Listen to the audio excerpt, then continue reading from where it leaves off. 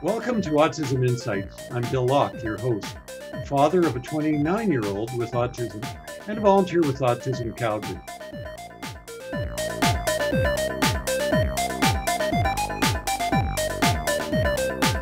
Having repetitive behavior, so they may have associated problems like OCD, ADHD, anxiety in a way.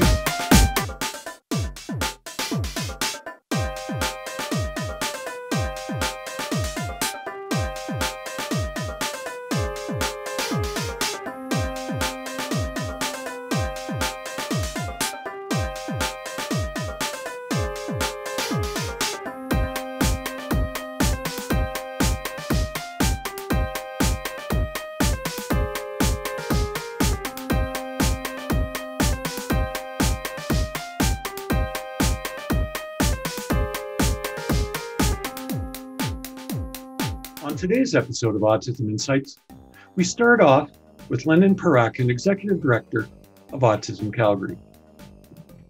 Let's say that you're meeting with a social worker, and that social worker really knows nothing about the needs and the diversity and the sort of the breadth of strengths and weaknesses about people with autism and their families. Why don't you pretend I am that social worker and you're filling me in, okay? And are you a social worker working with children or seniors? Or let's say we're working with adults, and in particular, older adults. Well, I think people have to let go a lot of their preconceived impressions about autism and really begin to investigate the individual person that they're meeting with. Kind of get to know them at a personal level at best, or at first. Because I think there are so many generalizations and stereotypes that we all make about autism that we kind of forget to look at the person. I think when you start with the person and then begin to understand some of the kind of unusual differences you see in terms of autism, then I think you're getting a better lens of autism. You've got to start with the person. Okay, so what are some myths or misconceptions that people have about, or stereotypes that people have about autism that are kind of skewed? Well, I think there's still a lot of impressions that people with autism may be insensitive or lack sort of an understanding of other people's feelings. If I think about my son, at many times, I think he actually understands my feelings better than I understand my own. You know, I'll come home from work having had a really, a bad day, but I'll put on a front with my son, and, an hour into the evening, I'm thinking, what's up with him? I'm being calm. I'm doing all the right things. I'm following all the behavioral strategies. And I only have to remember that I had a really crappy day, and I can't mask it from him. So there's an emotional intelligence there that people usually think is not there. Absolutely. Okay. What about, say, intelligence? There's some misconceptions that people have about the sort of the abilities of people with autism. Well, I think setting aside the fact that there is some research showing that intelligence tests actually begin to fail with the people that don't fit the sort of norm that they're measured to give a standard comparison to. People on the periphery, like people with autism that don't kind of respond to those kinds of measuring techniques, we're giving scores that are artificial. And I think comes with that is a lot of assumptions that we have that people aren't intelligent. But what we're forgetting is that they actually just think differently and look at the world differently.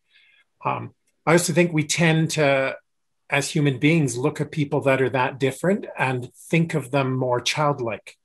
And we're forgetting that they also have a lifelong lived experience that's quite unique and probably quite remarkable. They can't necessarily share it the way we expect them to, but there's a lot of learned experience, a lot of education behind them. So would you agree that there are people as intelligent, as emotionally intelligent as anyone else who are in the autism population? Well, as I said, the emotional intelligence is there, which people think is completely absent. And the intellectual intelligence is also just measured by a different learned lived experience. So I think they're generally quite bright people.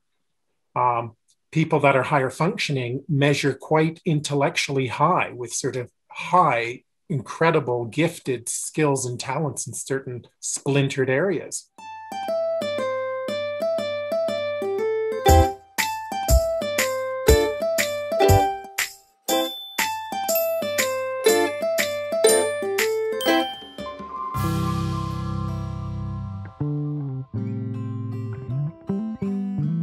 Autism is a worldwide challenge.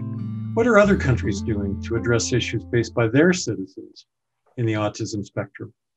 What we found out is that Wales seems to be the first region that has actually got a specific mandate. So 2012, they launched the All Wales Diagnostic and Counselling Network for adults with autism spectrum disorder, a new diagnosis and support service for adults to promote early intervention and timely support. So each of the 22 local Welsh communities has a lead autism spectrum disorder officer and an ASD stakeholder group, so to be with autism and family members and charities. For the first time in Wales, we're approaching a genuine multi-assessment process for adults with autism, a groundbreaking approach within the UK. And I just want you to unpack for us non-professionals what that means to have this sort of multi-assessment process. What does that look like? Right. So in other words, rather than simply go to one doctor who may not know very much about autism, the idea is to have a complete structure, identify everybody with ASD and do an assessment. So see a family doctor.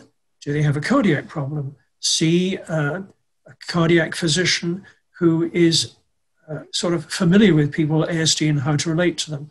There may be a physiotherapy problem for joint disorders. There may be an anxiety problem, then a psychologist. You don't want to drown these people in too many professionals, a very select group who are used to working with them.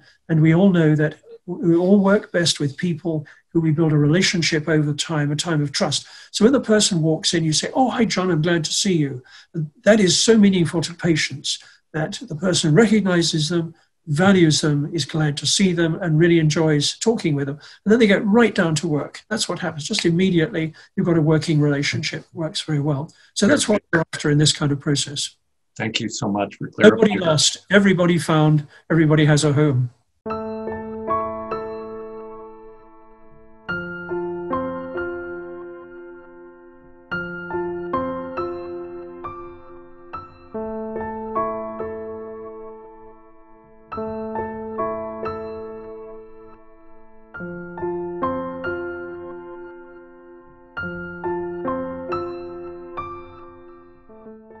And what about your influences? For me, I remember my physics teacher of all people in high school inspired me. Did you have anyone in your schooling who had an influence on you? I think each of the teachers in different ways. In elementary school, we had junior high then, and which I think is a middle school now, and then high school. And they all brought their personalities to bear. So you had a real circle of friends that were older than you, that were inspiring you. As I look back on it, I see the four friends that I think we need in our community, which is the prophet that says, you know, where are you going? Nobody likes prophets. Henry Thoreau once said, if you see someone coming to do good for you, run for your life, you know. But there was those figures. Then there was the cheerleaders who were sympathetic and really reflected the loving face of God, if you were to look at it religiously. And then there was the harasser, because you always ran the danger of taking yourself too seriously, particularly in adolescence. And they would burst your bubble, you know.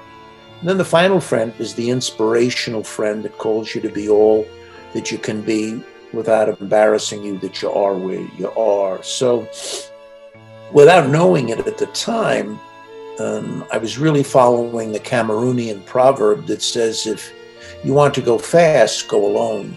If you want to go far, go together.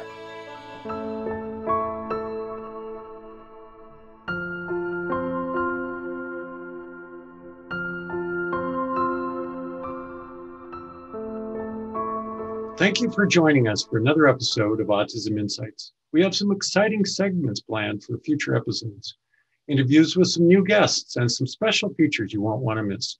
So stay tuned, stay healthy, and we'll see you soon. I'm Bill Locke.